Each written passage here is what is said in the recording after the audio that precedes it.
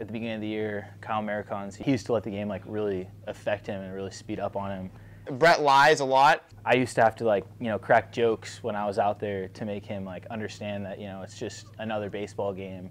And, I used to mess around with him. And that's just kind of like a team dynamic that we have where some of the older guys, we bring that like looser feel to the game when it's intense. And you have a guy like him who's, gets a little worked up at times. You have us in the outfield or on defense who just sit there and we just make him take a step back and realize, it's just a baseball game.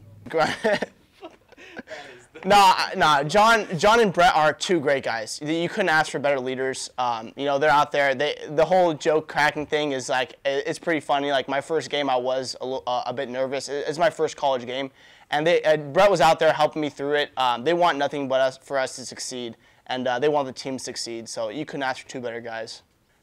I've had a couple plays this year where you make mistakes. I made a couple errors, and Brett will look at me and just stare at me and go, "It's tough out here," and that's just kind of a saying. We joke around, to keep it calm. Like you don't ever take things too seriously because the more you take it seriously, the more it spirals out of control. It's just special to see a team like that they can make errors or not play well, and they're just having fun, and they're not worried about losing. They're not worried about making mistakes. That's when a team's good. That was kind of a thing for us in the beginning. We would make mistakes, and a lot of us were young, we're freshmen.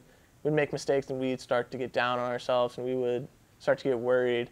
But as the season went on, we started to realize that there's so many opportunities, and you can't let one thing affect you. Like, you just got to move on. And as our coach said, get to the next pitch. He says that all the time. You can't worry about the past because you can't do anything about it. So just try to have fun and just make the next play, really.